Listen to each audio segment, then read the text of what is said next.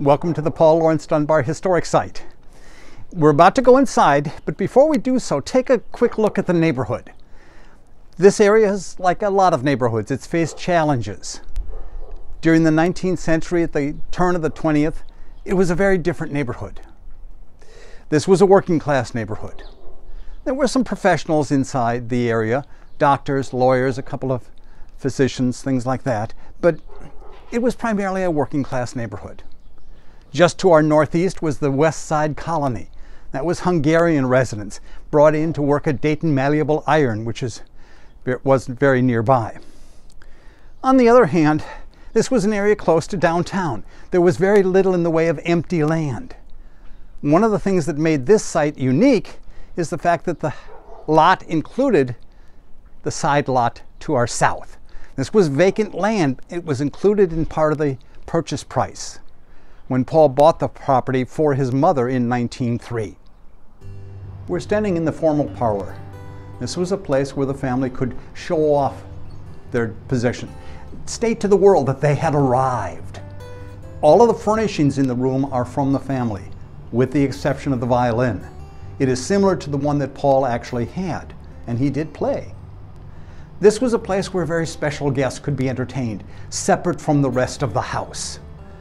But again, it's a place where Paul or his mother could basically announce to the world that they had arrived. The fact that Paul was able to purchase the house speaks to his help by benefactors. It speaks to his audience purchasing his work and his ability to gain a mortgage. This was unique at the turn of the 19th century. We're standing in the dining room. This is probably the room that saw more activity than the formal parlor did. This is where special guests could be entertained. People like James Weldon Johnson, when he came to town, would be entertained here in the dining room. All of the furnishings are from the time period, with the exception of the bench across the room, which was owned by Matilda, something that she had when she was in Kentucky. Both Matilda and Paul's father, Joshua, had been born as slaves in Kentucky. Matilda had thought about escaping on the Underground Railroad and for a variety of reasons chose not to. Joshua did. He escaped into Canada and came back to serve in 2 black regiments out of Massachusetts. Both had been former slaves, and they tried to pass on to their son some of their experiences. Matilda tried to put an optimistic slant toward things. Her stories always were more rosy, and that was reflected in some of Paul's work, like his poem, The Party, where all of the slaves were happy and there was plenty of food. Both Matilda and Joshua had very strong personalities. They separated when Paul was still quite young. Joshua established his home in the soldiers' home out in what is now the VA, and Paul would occasionally go out to visit. Joshua told stories of his life, particularly in the Civil War, but he did not believe in sheltering his son from the harsh realities of life. His stories were much more realistic, and that too was reflected in Paul's work. Here in the kitchen you can see some of the personal touches that turn a house into a home. Things like Mother Dunbar's mixing bowl, her apple peeler.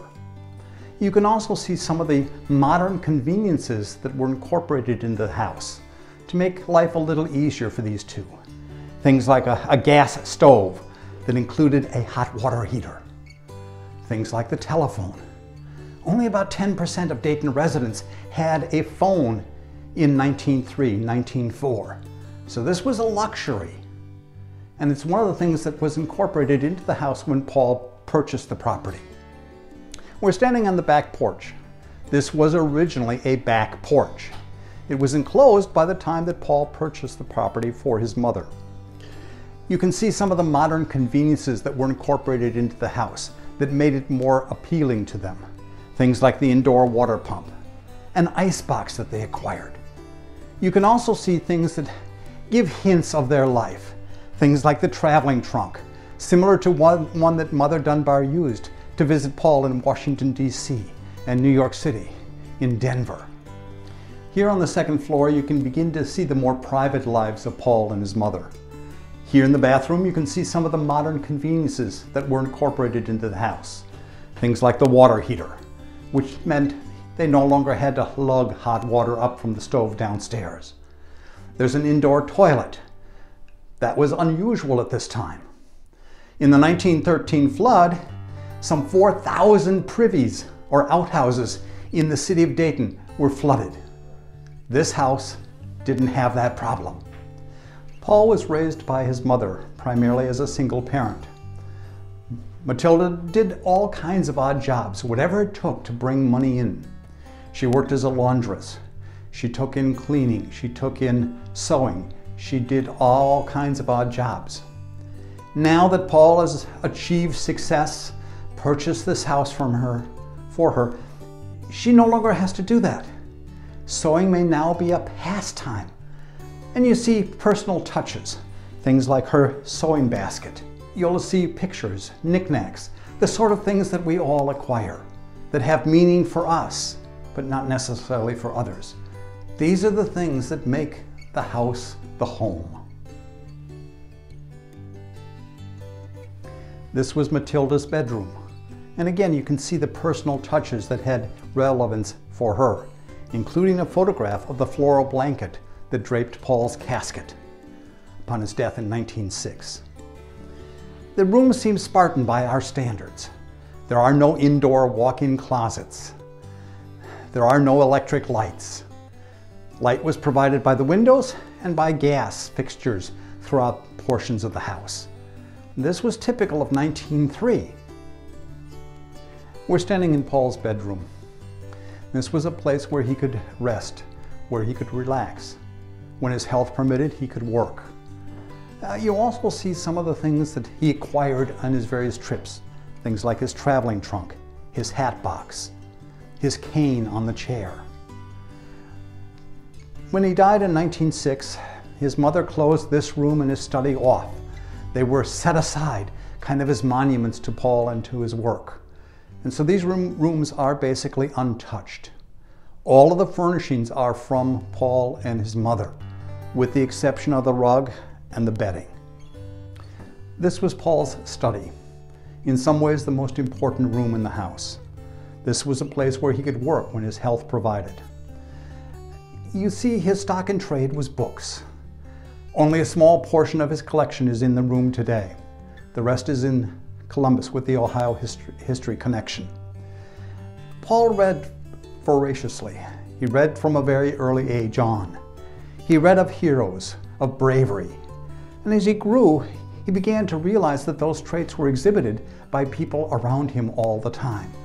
And he tried to capture those things in his writing. Paul ended up doing a lot of dialect poetry.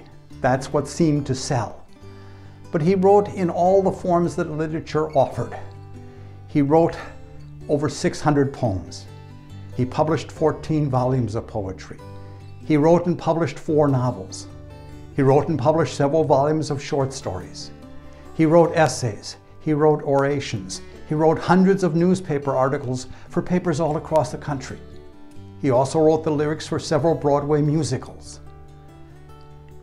He changed life in this country. This was a time when the Supreme Court was establishing the policy of separate but equal. And Paul was able to break through those boundaries and establish a readership on a much broader level. This is the family room back on the first floor. It's a place to reflect on Paul and his legacy. This is where he died on February 9th, 1906. The daybed from upstairs had been brought down because he could no longer go up and down the stairs. At the time of his death, he was surrounded by his mother and very close friends. But his legacy continues. On his death, James Whitcomb Riley, the poet out of Indiana, sent a floral blanket to drape his casket. Paul set the foundations for the Harlem Renaissance of the 1920s and 30s, probably the greatest single explosion of cultural talent that the country has ever seen. His legacy continues.